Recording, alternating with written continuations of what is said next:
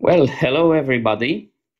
As I told you a few weeks ago, the next project was to build a tube superheterodyne receiver.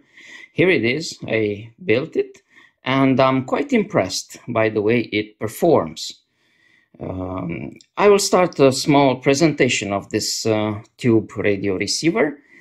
On the left part of the image, you can see the transformer. It's a classical transformer with two secondary windings. One is for the high voltage. It's delivering 100 volts, which is doubled here.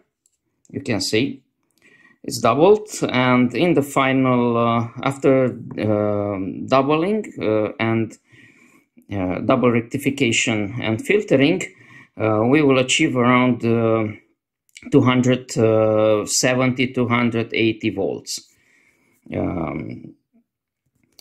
And the other one, the other winding is the filament winding. Well, for the filament winding, I choose to use tubes with the filament on series connection.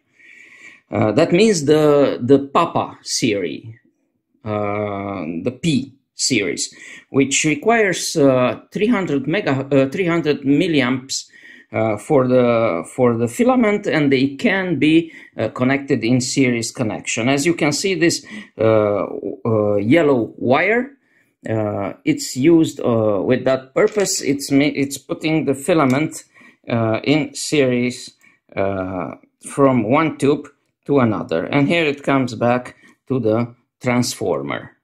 Okay. The audio amplifier, it's somehow unusual. It's an PCL85, Papa Charlie Lima 85 tube. It's a double tube, a triode pentode tube, which is in charge with audio frequency amplification, with the audio frequency amplifier. Here you can see the wires of the volume potentiometer, and here you have the rectification. That's the rectifying diode, the glass rectifying diode, which is connected at the exit of the last intermediate frequency transformer. At the output of the detector, we have three exits, in the matter of fact. On this exit, you see it's connected the volume potentiometer, so it's the audio exit. You have a second exit which is not used in my radio. That is for driving a magic eye tuning indicator, so you can do that too. And the third exit, you can see here, with that tiny wire, which goes at the first grid of the intermediate frequency amplifier tube, and at the first grid of the heptode at the input. It's, in the matter of fact, the automatic gain control exit. The intermediate frequency transformers are identical, even if they are built using different color enameled copper wires. They are identical. As you can see, I think you can see in the image, they are using 270 picofarad capacitors on all the sides. So they are identical, four identical windings, 2 by 2 coupled at 1 centimeter distance. The support, the forming support, the plastic support is 6 millimeters diameter, and inside we have two cores. Every part of the transformer has its own core. They are not mounted on the same core, so they can be tuned independently. The coupling is just because they are one next to each other on the same axis. But there is not a common core for those coils. And the PCB, I think you can see there is a hole. There is a hole on the PCB to be able to adjust the bottom coil to find the optimum for the 455 kilohertz maximum, which is the intermediate frequency. Tuning the intermediate frequency, it's quite simple. You just need to connect either an oscilloscope at that exit just before the diode, and you're turning the course for maximum signal on the oscilloscope. Of course, for that tuning, you need to decouple this capacitor, which is the local oscillator capacitor. Otherwise, you will not tune by the 455 kilohertz, but you will tune for the local oscillator. So it's totally different. You have to disable the local oscillator. You're removing one leg of this, one terminal of this capacitor, and you're injecting on the first grid. You're injecting a 455 kilohertz using a signal generator, which I have presented on another film I made with the radio receiver Pescarush. On my YouTube channel, you will find Pescarush radio receiver, which shows the schematic of the signal generator I'm using.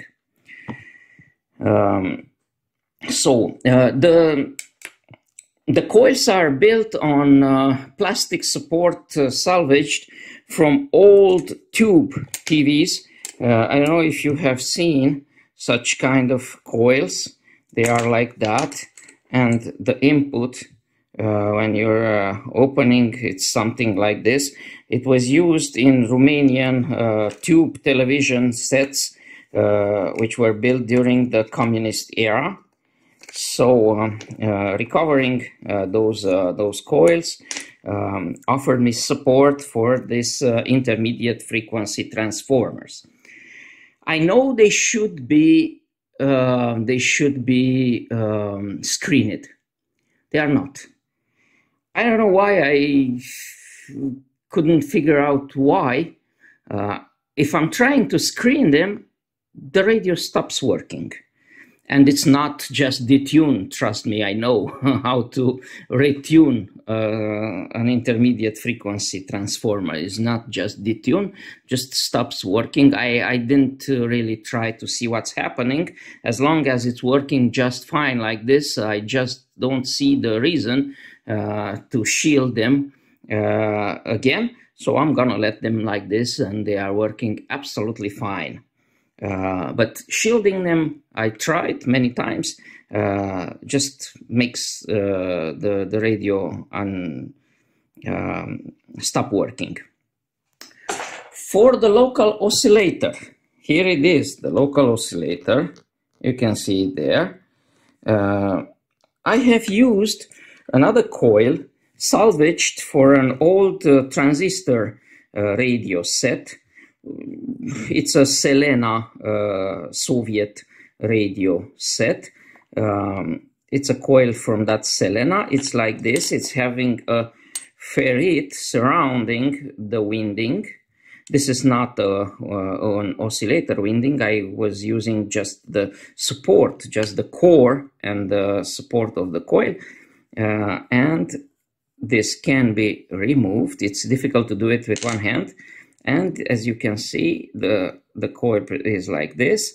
So you can use it to build the local oscillator.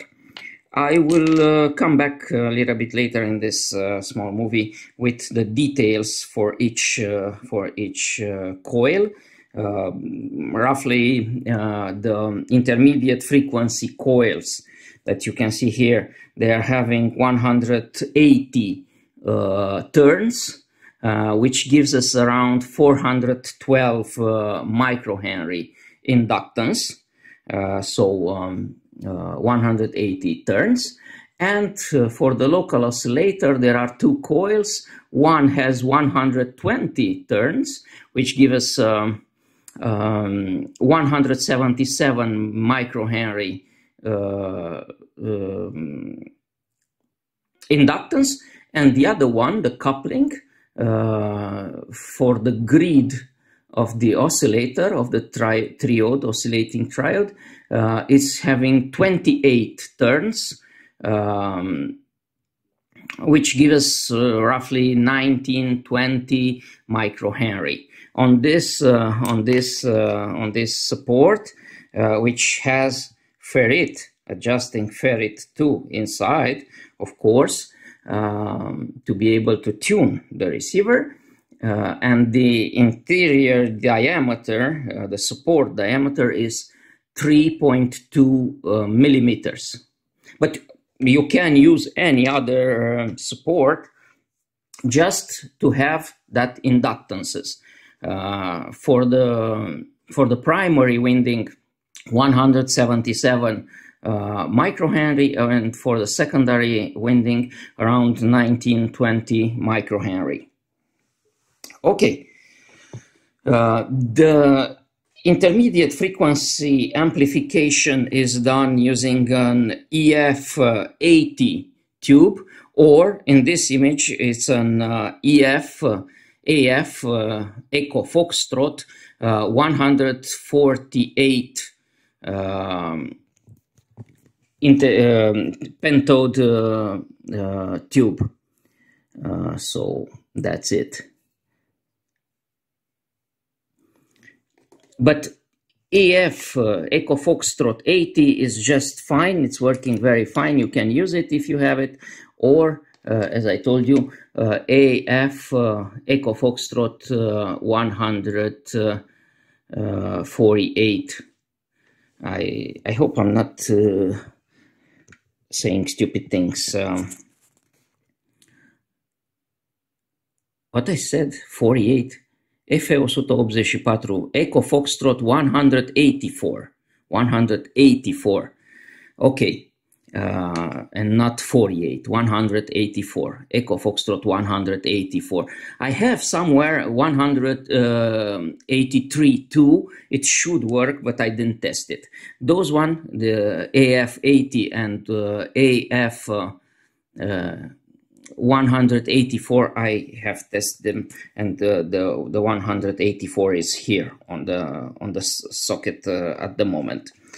The input tube is an Echo Charlie Hotel 84 ECH, Echo Charlie Hotel 84 tube. The triode is used as a local oscillator, and the heptode is it's making the mixer and the amplification of the first stage amplification, RF amplification. That's the tube.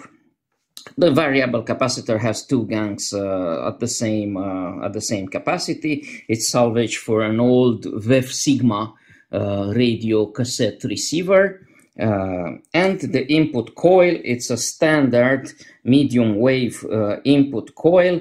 It has 85 turns at the input, at the grid of the tube, and it has 4 windings at the antenna, which should be connected here on this terminal. As you may know, or if you are newer or younger and you don't know, the tube radio receiver almost always needed an external good antenna to be effective. So let's see how it performs, this tube radio receiver right here. We're gonna try it first, I mean, without an external antenna, and then we'll come back with the external antenna. So let's turn on the heater. It starts heating. Well, how I love this Glowbugs. They are called Glowbugs too. Yeah, at first I didn't know what Glowbug means. Electronic tube or Glowbug.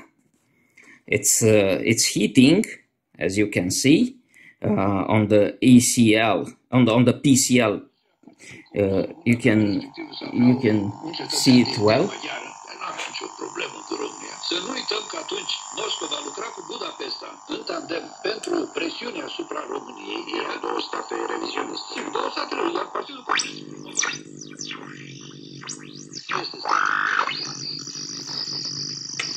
Yeah. It should start heating, and as always, I don't have a loudspeaker. It's just a primitive one. So let's see what we can pick without any antenna.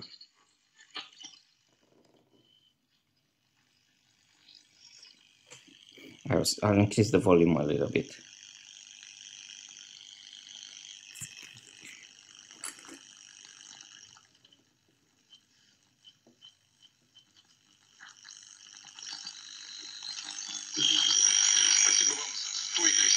решительность и твердость, за то, что вы передаете из поколения в поколение наши духовные.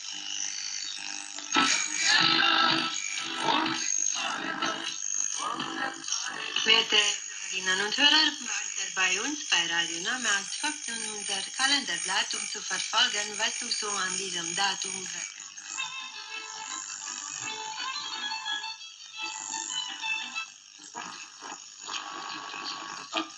Și a fost o muncă deosebit a celor trei autori, pentru care, din punctul meu de vedere, merită toate felicitările, care au adunat din presa românească, din presa străină, din monitoarele oficiale, tot ceea ce s-a putut găsi. Domnul profesor Scurtu a realizat studiul introductiv la acea lucrare. Am constatat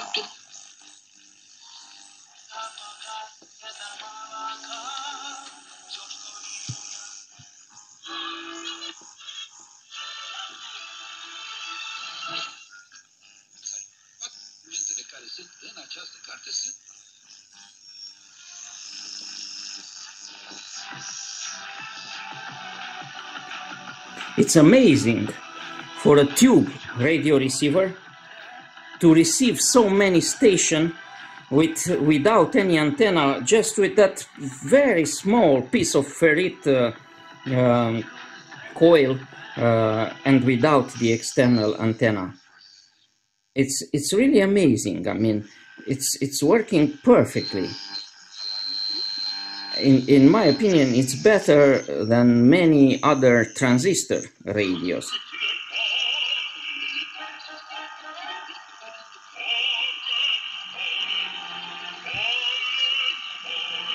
I managed to defocus it somehow. Okay, so I will come back in a second with an external antenna connected. Anyway, amazing how many stations it can pick up just with that small piece of ferrite. That's why I didn't use the larger ferrite rod, because I was convinced that it won't work without an external antenna. So I'm very, very surprised. So I am back with the antenna connected to the input coil, as you can see there. So let's see what station can we pick on this moment. So let's start.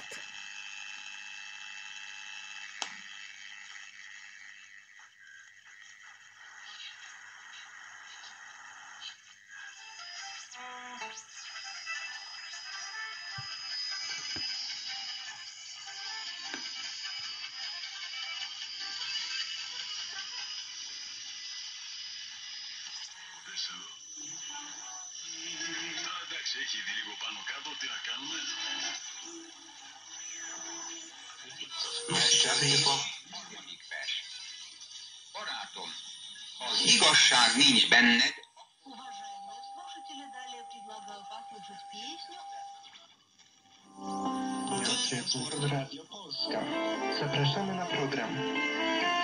Polish station. Well, it's the first time that I can pick a Polish station in medium waves. Surprising.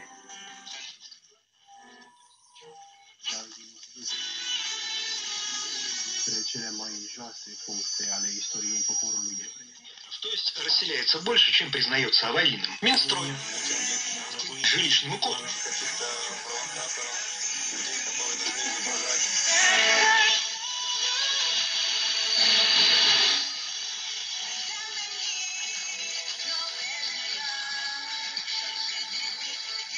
Ви слухали Трансвітове радіо. Якщо ви бажаєте підтримати нас фінансово або împotriva grupării șiite pro-iraniene Hezbollah, relatează agențiile internaționale de presă. Pero ¿quién se compra un coche eléctrico? Estamos viendo caídas Wow, de coches Spanish stations. Щочетверга о 10:10 на українському радіо. Ukrainian.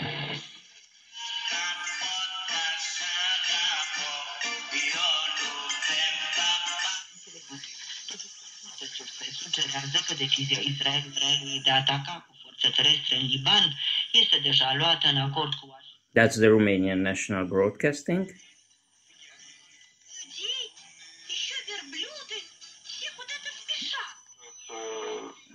стратегической ситуации, это угроз действительно. Acaba de bombardear hoy, Israel ha bombardeado el centro de Beirut. 2007.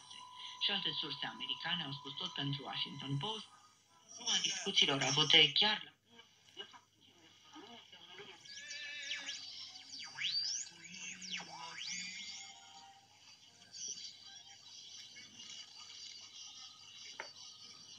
de rachete amenință nordul Israel.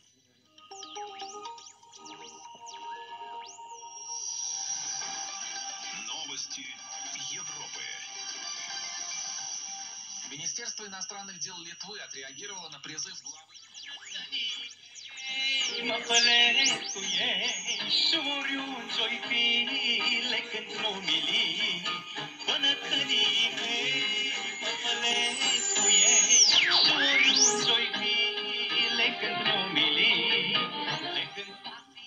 Posibilitatea celor doi antrenori să producă câteva modificări. Напомню, вопреки, че мост... La unirea Slobozia avem... Úgy félt attól, mint a holttesttől. And this is Kossuth Radio Budapest. I think is the strongest transmitter station, strongest transmitting station in Europe, as far as I know.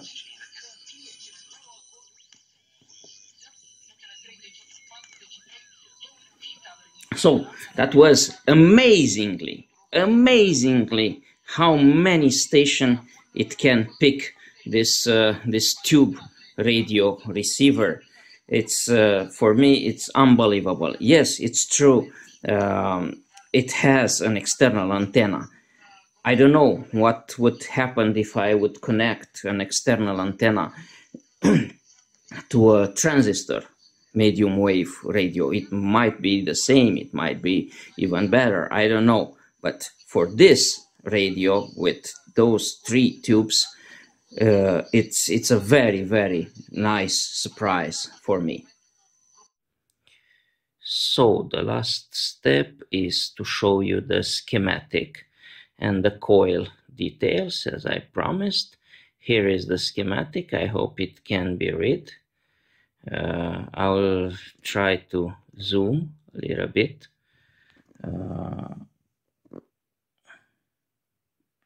Hoping that the values will be easily readable.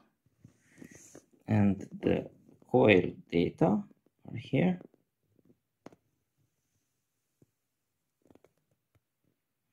So that's the radio, that's the schematic. It was a very nice surprise for me, and if you like it, you can build it. You can use other tubes too. There are plenty of options. So wish you all the best and good luck from Romania 73.